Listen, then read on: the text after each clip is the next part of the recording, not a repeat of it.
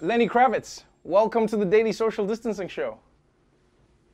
Good to see you, my brother. Every time I see you, I feel like you have unlocked a cheat code to life that makes you more relaxed and more cool than any other human being on the planet.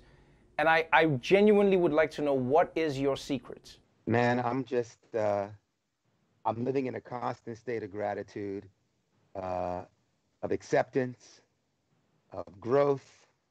I'm at peace, and it's been a long journey getting there, let me tell you. It's been a long ride, but I feel great. I've never felt better, and the best is in front of us. It's funny that you say the long ride because, I grew up knowing Lenny Kravitz as the rock legend.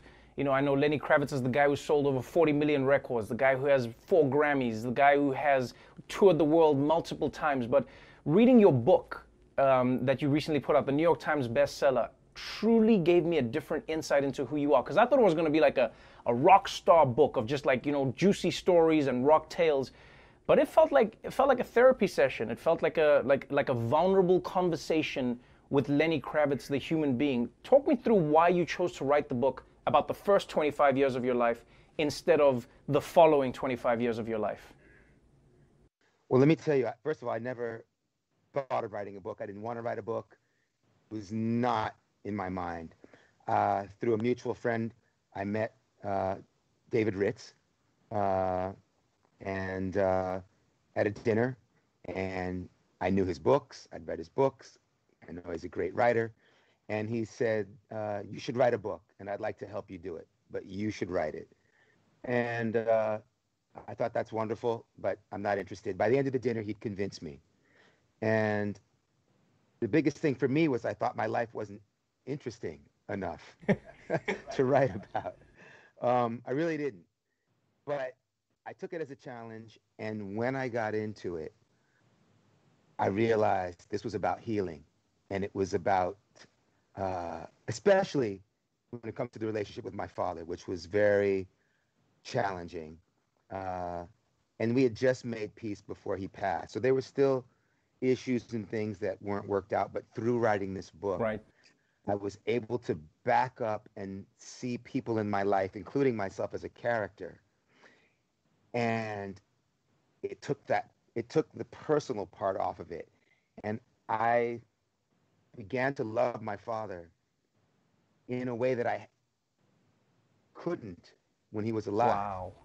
And it just provided a lot of healing. And the beautiful thing is, even though people may not be on the planet anymore, it doesn't mean that your relationship can't evolve based upon what's going on in your spirit and in your mind. Do you think that your relationship with your father affected how you became a dad yourself? Because one of my favorite things to watch is how you interact with your daughter Zoe. You seem like the biggest teammates. You seem like you respect each other on a mutual level, but at the same time, she still goes, "That's my dad." Do you think maybe that affected it, and you said to yourself, "Hey, I'm going to be a different kind of dad with doing the best with what I have"? Yes, I knew what I didn't want to be, but the beauty was also I got to see him be a really wonderful grandfather. And of course, my mother and her father, my grandfather who's from the Bahamas, they had the relationship that Zoe and I have. So I was witness to that. They were so tight, so close. They were father and daughter. They were best friends. And we used to make fun of it. My grandfather would come up to the house and hang out all day with my mother, all day, talking. And then he'd leave, and then an hour later, I'd hear her on the phone talking to him again. I said, he was just here. He just left. He was here for 8 hours. What could you possibly have to talk about more? But that's how they were. So I was taught that, and I look at the relationship that Zoe and I have, who I just spoke to 2 minutes before you and I got on here. And we have that relationship, and it's a true blessing. Lenny Kravitz is a mix of everything. I related to a bit of your story just because of that. Coming from a biracial household, especially in the time when it was not normal. That's when you were born into this family. To have a mom who was the first in the first interracial couple on television, it was a big deal. Your mom is one of the women in the book who you celebrate, and I mean like you really celebrate this woman. Like when you read this book, you go like, man, this is truly Lenny's love letter to his mom. And I can relate to that, but I wanted to know, like, what do you think it is about your mom that made you who you are today? She was an elegant, graceful, soulful human being. She never had a bad word to say about anybody. She didn't judge people. Her mind was open. She didn't gossip. It was all about putting positive energy into the world. At her funeral, Robert Guillaume, the actor, got up to speak, and he said, if Roxy were sitting next to the devil himself, she'd say, what a lovely red suit. It was all about always putting positive energy forth regardless of the situation. And so she was that person. And she also taught me to be proud of who I was, that I was a young Black person, but I had this Russian Jewish father. I want you to be proud of both sides. I want you to understand both sides. I want you to participate in both sides, but understand that you are Black. And she taught me that from a very young age. You take the good with the bad and you try and live the best life possible. I feel like that's what Lenny Kravitz does. You know, I mean, you're the guy who got stranded in the Bahamas. You know, I mean, also, I mean, it's your home. It's one of your homes. But right. You went there thinking, I'm going for like, what, a week or a weekend? A week. Yeah. The pandemic hits. And then it's like, that's it. And so your clothes run out, which means you're just running around topless, which is great for everyone else who's around there. I broke you out a shirt I haven't worn in the entire 8 months.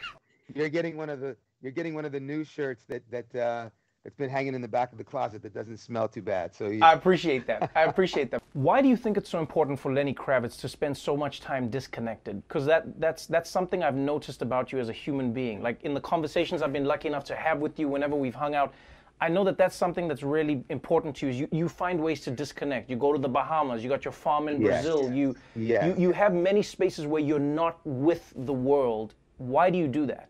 Disconnecting for me is connecting, actually, because that's when it gets quiet. Mm-hmm. That's when I slow down and I become part of the nature, and I can hear. I can truly hear, and that's when the music just starts coming. Right. I'm not writing it. I'm receiving it. And so I love that, you know, keeping, you know, I haven't worn shoes in 8 months. You know, I'm grounded. I'm walking in the grass, on the dirt, on the sand for the last 8 months with no shoes. All of that, and just being quiet and being in the middle of all this nature just enables me to be more creative. Wow. Yeah, man. I'll tell you this. You are living a blessed life, and you bless us with those blessings. Thank you for looking after yourself. Thank you for taking the time. Thank you for sharing what you shared in the book, man. You, man. I'm always watching you. I appreciate it. It's a pleasure, my brother. I hope to see you soon in person. Yeah, man. I'm going to get to the dreads, and then we're going to walk in the streets together, and they'll be like, damn, look at those two guys. They're both good look. Who's the guy with the... Oh, there's one guy with a six-pack and one guy who does not have a six-pack at all. That's very far. He probably eats for the other guy. That's what happens there. Lenny Kravitz, man. Thank you so much, my dude. I really appreciate you joining us.